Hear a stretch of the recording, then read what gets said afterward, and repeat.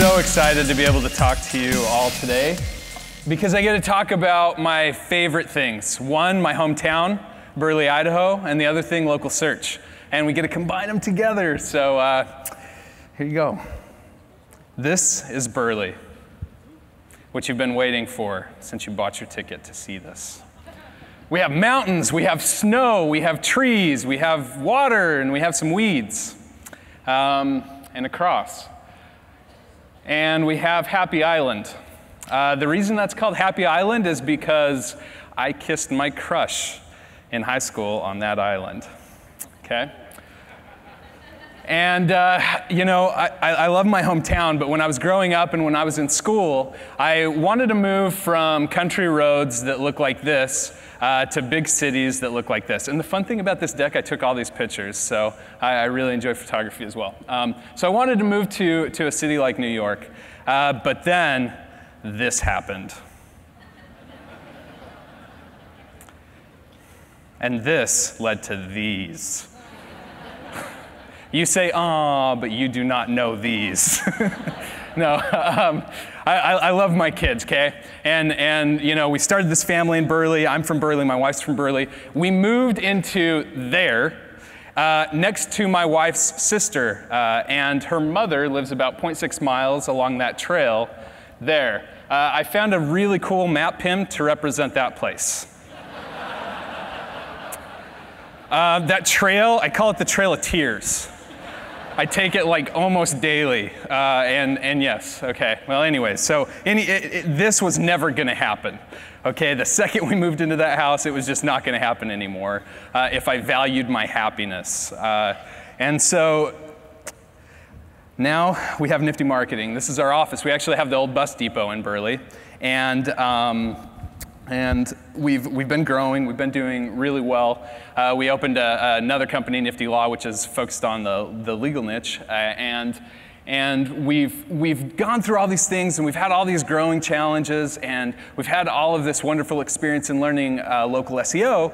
And I started to realize that a lot of the things that I was able to do and a lot of the things that I learned were because of lessons that I had basically acquired over the course of my time in Burley, Idaho. So I'm going to share those with you today, and I hope that they can guide you in your local search experiences as well. Now, I know you're all interested in local because if you do any search on any keyword, mobile or desktop, I can almost guarantee that search is localized now. So if you don't care about local, it's just because you haven't been paying attention. So we're not even going to try to sell you on it. You just should be interested. Okay? So lesson number one, everyone is related. Okay? Everyone is related in my hometown. I am related to everybody. A matter of fact, I'm going to show you my family tree. Okay? This is called the Burley, Idaho ecosystem. Now, I don't know how many of you know this or have seen something similar to this, not quite as good, but we'll talk about it. So I'm in the middle. And you see some, you know, the Ramseys, Handys, Morgans, Lees, Hansons. Some of these are those who have direct influence on me. You know, these are like my grandparents and progeny, friends, all just everybody and their relations to each other and how they're all related and how they have effect on me. And you have my wife, Hillary. Of course, she has major effect. She's the closest relationship there. So come to my surprise when I saw David Mim had ripped off my family tree with the local search ecosystem by Moz. And he just switched out me for Google Plus Local, and then he has, you know, instead of my relatives, he has the relationships that these different directories have with each other, and he shows how Google, you know, what information Google gathers directly. And we'll talk a little bit about that, but first, David.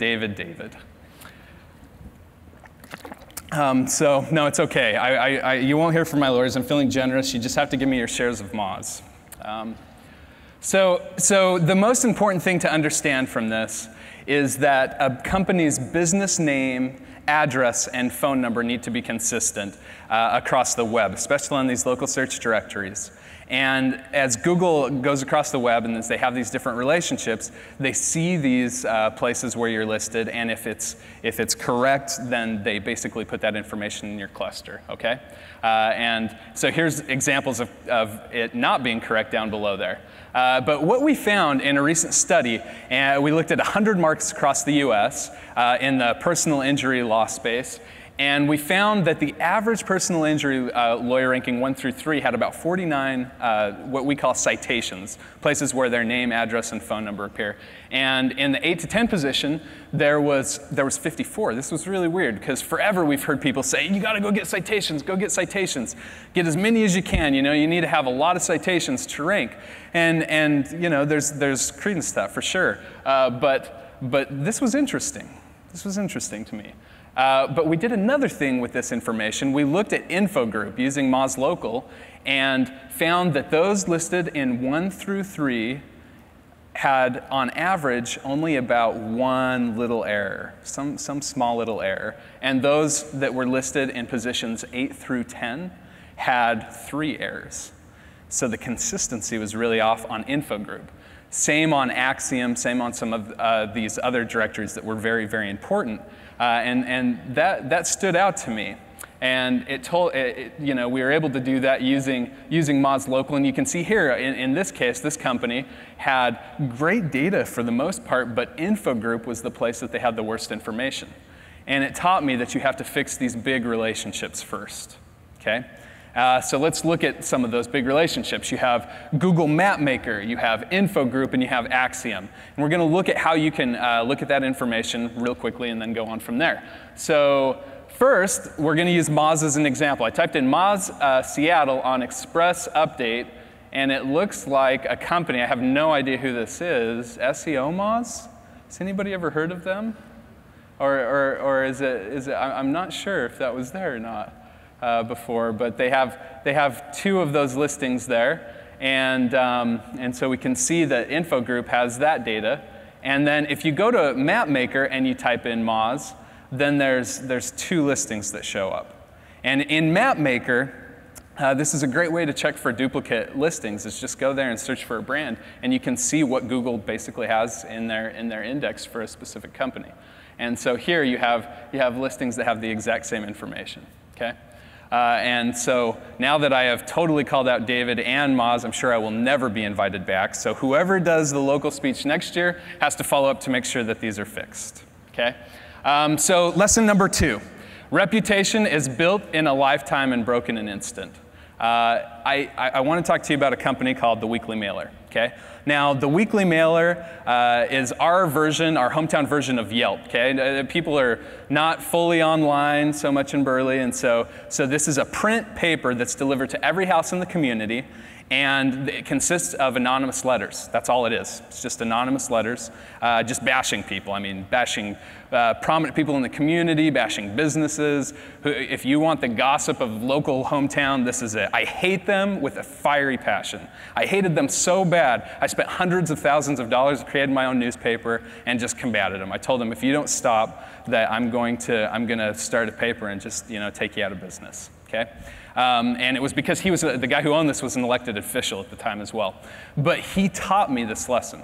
He taught me that if you mess up once, if you make one blunder, and that goes public, then all of the things that you could do over the course of your entire life could be ruined as far as your reputation goes. And there's many people in Burley who's experienced this at his hand and at this paper's hand. Okay? And I think the same goes in the local search space with reviews. Online reviews make or break a business. Let's look at some statistics here. 88% of consumers trust online reviews as much as personal recommendations. This is a study done by Bright Local. And this number has gone up year after year after year as well. And on this one, 95% of consumers share bad customer experiences. Okay? And I think there's only one way that businesses can ever overcome this, and that is to make reviews part of your customer experience. Okay? And we'll talk a little bit about how to do that. And this is my son Joshua up here. And if you don't do this, he will kick you in the face. Okay? So here's one example of how this works. You can build a form like this on your website. It says, we really appreciate your honest feedback. Please fill out this very brief form, put in your name, and then just rate your experience on a 5-question basis, very poor to great. Okay? If they choose very poor to okay, we send them to this experience. Please let us know what we could do better. That form goes directly to me. I even go as far as putting my name and phone number on there, and a business's name and phone number that we build this for, in order for them to get this feedback to make their business better and ensure that customers with trouble can be taken care of. If they choose good or great, we send them to this page. Thanks for the great feedback. We love it when our customers review us online. Go read these reviews or leave us a review on Google, or because you can't send people to Yelp to leave reviews, we say, or enjoy reading your reviews on Yelp, and then we send them to actual search results instead of the actual listing on Yelp so that we don't get any trouble there. So this is a great way to just work in a feedback system into any type of business. I love this approach. All right, and there's a tool, if you don't build this, called Get 5 Stars, built by the infamous Mike Blumenthal and Dom Campbell that does this very thing, okay? I highly recommend it. And here's an example of what happens when a company takes this seriously. Rove Pest Control, I mean, it's a hard industry to get reviews on. It's not a very attractive industry. And if you look on this page, look at the star ratings. Who even has star ratings showing up? Them. And pretty much them only. And they've done very well with this approach. And another thing that they do is they respond to every single review that they get, because it's still very few. And in looking at these reviews and looking at these responses, not only does it make them seem more approachable and willing to take care of their customers, but if you have good reviews like this is all that shows up when you click on the review tab on Google, and it pushes reviews like this off the page. And it only took 2. There's only 2 visible reviews on that first pop-up window by doing that, okay? Lesson 3. To have fun, you've got to get creative. There is not much to do with money in Burley, Idaho. It's not many places to go and play. As a matter of fact, we have the Burley Cinema, as you can see there with the broken window to the right, and we have a bowling alley. Okay, it's quite an old bowling alley. And so growing up, we just had to come up with our own things for fun. We did things like wakeboarding in canals with very little clothes on, sometimes none. We did things like a BB gun. Do you guys remember Duck Hunt on Nintendos? Yeah, great game. We did that with BB guns in real life. And we'd only allow 1 pump on the BB gun, but my friends weren't good friends. And they would usually pump a few more times, and you would just run out in a field, and then you would get shot. So it makes you strong, but it's extremely stupid. So the idea with this, though, is that you can't wait for others to figure out what to do. And I think our industry has a problem.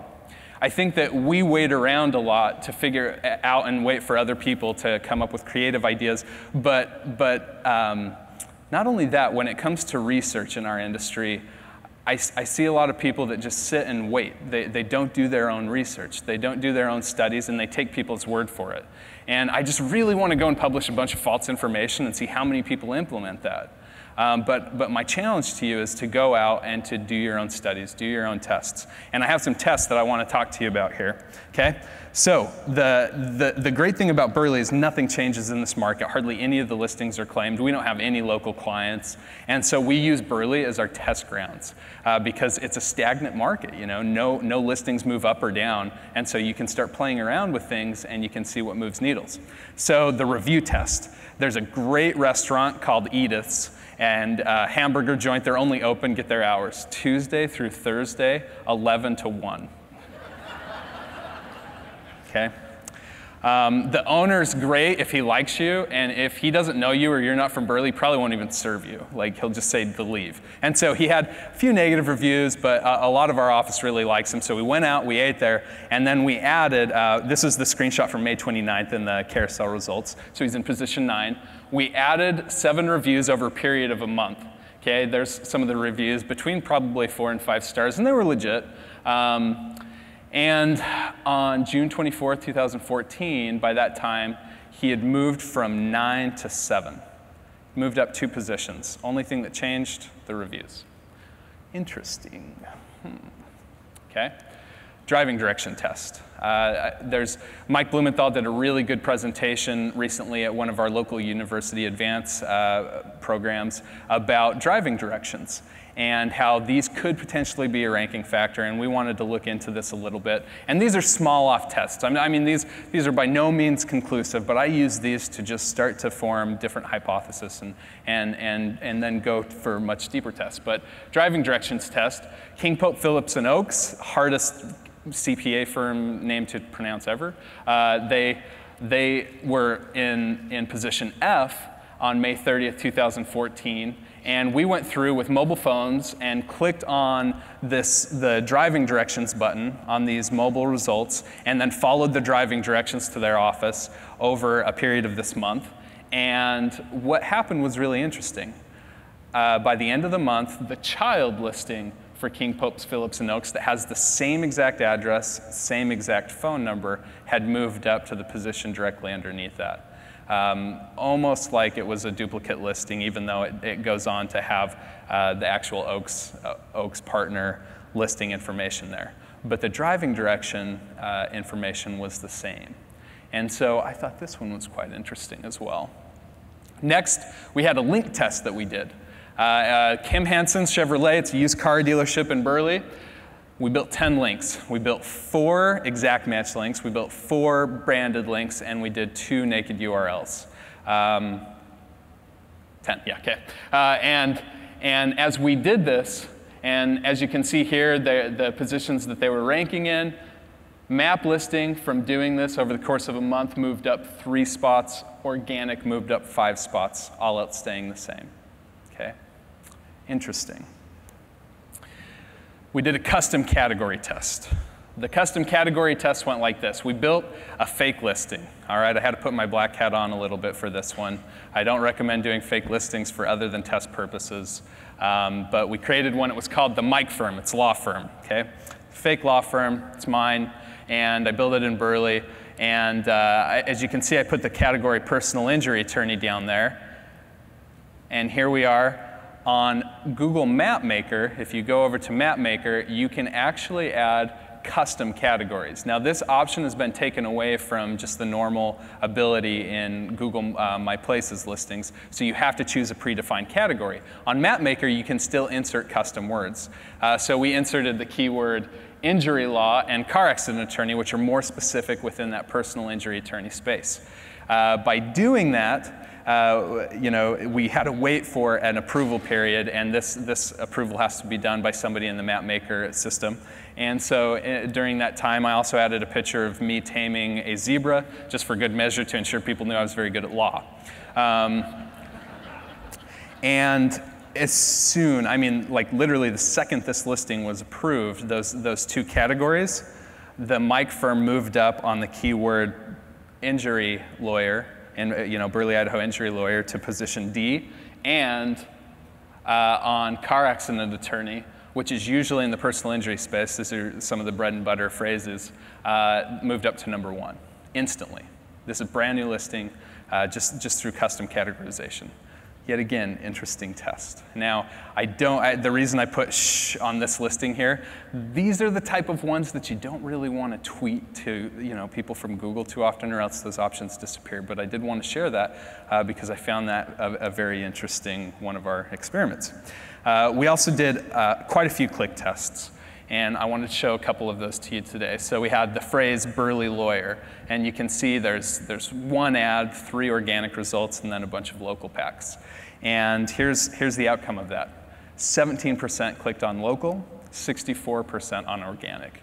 And this is very different than I've seen in other studies. 11% on paid, and 92% of the total clicks were above the fold, which you can see here. The rest were down below.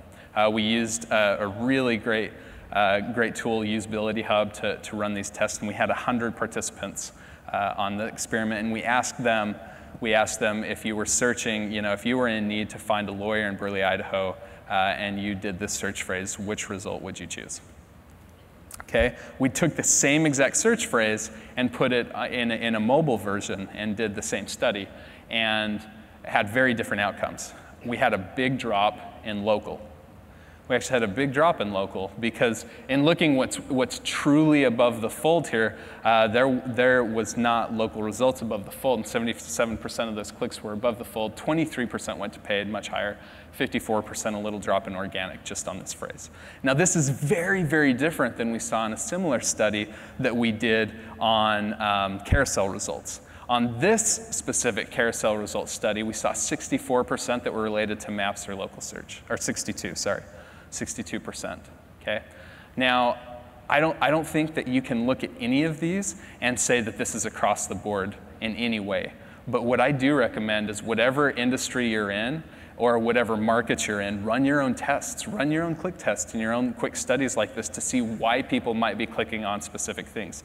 One of the things that I thought was very interesting was one of the listings on here. It was burleylawyer.com, but that burleylawyer.com was a last name. It wasn't even the town, and that received a large amount of clicks, and it made me want to do a lot more tests on looking at exact match domains in local search to see if that was a cause of maybe getting a little more organic search clicks than I would have expected compared to localized search clicks. Okay. Lesson number 4, traffic is slow, but you have to pay attention. You guys remember Happy Island? I gotta tell you a story. So when I was in high school, this same young woman was walking on the road on 16th Street. It's this old street, no lines in the road. It's just 2 lanes. And I was driving along and I saw her, and as any gentleman would do, I started following her with my eyes a little bit, and she made eye contact, and I did a nice little slight nod, and I ran into the back of a car. That pretty much ended our relationship. I did not live that one down. And it taught me a really valuable lesson that you always have to pay attention not only on the road, but looking at your local search traffic, okay? It's small. You know, some of you deal with lots and lots of traffic, and when you look at a small market, it might not be something that you want to spend too much time segmenting or breaking down or understanding. But for many of you who target national audiences, if you compiled all the local search traffic that you could get across many, many markets, this traffic starts getting very, very big very, very quickly. And so I want to talk about a few things that I do not see hardly anybody doing, especially bigger brands, that they definitely should. One is tracking local pack traffic. So we've been running some tests and have seen some pretty cool results. We use the Google URL builder, and this works for pack results. This used to be done, but when blended results came out in search, which was the combined organic and local search listing, it stopped working, so it kind of phased out. But now that we're back to traditional 7-pack or 3-pack results, we see this working a lot more. So you go to the Google URL builder, you build a URL, you put local, let me go back to that, you put local in the campaign medium or 7-pack or 3-pack or whatever type of modifier you would like to have show up in your analytics platform. And it doesn't show up when you look at the actual URL in the 7-pack, but as you roll over that URL, you can see that the UTM code there is showing up, okay? The tracking URL. And we're able to take this and segment the traffic to find exactly how it's performing through the rest of the conversion process this way, and be able to segment that where normally you would just be looking at combined, sometimes organic and local traffic without being able to make a distinction there. So a very interesting thing to do. Now this works great if you have 7-pack. If you have carousel, it doesn't work, and the reason why, on a carousel result, when you click on a map listing, it redirects or reroutes the search to be the brand name followed by the city with a comma and then the state identifier, okay? And so what I would recommend in that case, and then as you look below, you see that it's the organic listing instead of the actual URL that you've stuck into your Google My Business Center. So in this case, on Rove Pest Controls, it doesn't work, but you could take, for anything that hasn't been filtered out, that's non-provided, you could take all of the keyword traffic you get from brand name, city, and then comma followed by the state identifier, and segment that traffic and be able to find similar data for carousel results. Okay, call tracking and local. There's tons of debate on this. There's call tracking companies say, hey, put call tracking numbers everywhere. It will not hurt you. You have a lot of local search experts that have varying opinions on it. I will set it straight as far as what I would say the average local search person should be talking to you about and telling you, and that's this, okay? If you use an image on your website with a call tracking phone number, great, great. For local search, that's perfect. As a matter of fact, it's super awesome, okay? Happy monkey here. You get the Happy Monkey Award. And a great company that does this is CallRail. Now, CallRail has dynamic number insertion, so you could actually assign a number for very many things. You could do organic. You could have one that rotates out for local specifically. You could do one for specific keywords, for different campaigns, whatever you'd like to do. But they take it a step further, and they actually allow you to do dynamic image insertion as well, so you can actually rotate these images dynamically of the phone number. So I really appreciate these guys because they, out of all the companies I've seen, they've seemed to care the most about local search and keeping things consistent. If you put it on any directories, okay, especially the ones that are directly related to Google, info group, the feed of MapMaker, if you tried to put tracking numbers on your Google Plus listing, if you tried to do any of these different things, no bueno. And if you do that, Joshua will kick you in the face. So the important thing to understand here, you have to keep that NAP information consistent anywhere that Google can index that information if you want the benefits of having clustered information about your business that can grow your location prominence in their algorithm for higher rankings. Now, if you don't care about rankings, by all means, put as many call tracking numbers as you want in as many places as you want. Okay? Next lesson, lesson 5. Be a big fish in whatever pond you're in. This is my grandpa. This is Christmas, and no, he's not throwing a gang sign, and he's not about to bust a cap. He was asking for scissors to open the Christmas package.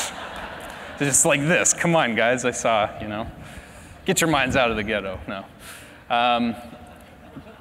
He ran a local business for over 50 years, and he passed away about 4 or 5 years ago. And I was raised by my grandparents and my mom, and I really looked up to him. As you can see his hat there, Ramsey Heating and Electric. I have that hat hanging in my office, and I have it there to just remind me of the type of business person he was. He was loved in his community. He gave away hundreds and hundreds of thousands of dollars worth of free air conditioning equipment and electrical things. He worked very heavily for the Boy Scouts through most of his life. He just did a lot of service in our community, and he was very, very well respected. And I asked him, I was like, you always talk about, trying to be a big fish in the pond that you're in, but how do you do that? And he told me something I've never forgot. He said this: it's not about business. It's about community, okay? And this is the message that's largely missing from many small businesses' conversations. They want business because they want to make money, but they don't get business because of that. And I look at my grandfather, and many people would use him and use his services simply because they knew Bob Ramsey, they knew he was honest, they knew that he wouldn't swindle them, and that he would do everything that he could for them, or that he had already done something for somebody that they knew. And that carried on. And he was a big fish. And I see big fishes in big markets. I see big fishes in small markets, but they all have the same thing in common. They serve, okay? And here's an example of that. This is Storybook Park. This is a park that was built in Burley, Idaho, and it's just really fantastic. And the way that this was built is the community came together, they got the wood, they got the plans, and the local businesses just basically took off a few days of work, and they built the park. My grandpa had about 20 of his employees that he had there. Other businesses had more. Some donated, not hundreds, but they donated tens of thousands of dollars for the equipment that it would take to do a really big park, and this is just a very small section of this. But that's the type of thing that happens in Burley, Idaho. They don't get marketing, but they get community. And I love it because of that. And here's another example. Just the other day, I was in Dairy Queen. That's our hangout spot, is Dairy Queen. And that's like our gourmet food as well, sorry to say. You can't beat, though, you really can't beat some of those treats, man, as you can tell. But First Federal, as I went through the drive-thru, somebody in front of me paid for my meal. And when I got up there, they just handed me this card. It's as simple as that. And it didn't say, come bank with us. It didn't say, hey, my name's this, call me for anything. There's no number. It just said compliments of First Federal and pay it forward. And in my community, there's a responsibility to pay it forward. When people serve you, you go out and serve others. And this is how businesses can build brands. I think that if you can find ways and creative things like this to serve instead of just to market to, then you will find that you can become a big fish in whatever pond you're in. And most importantly, you cannot fake caring about local people. Thank you.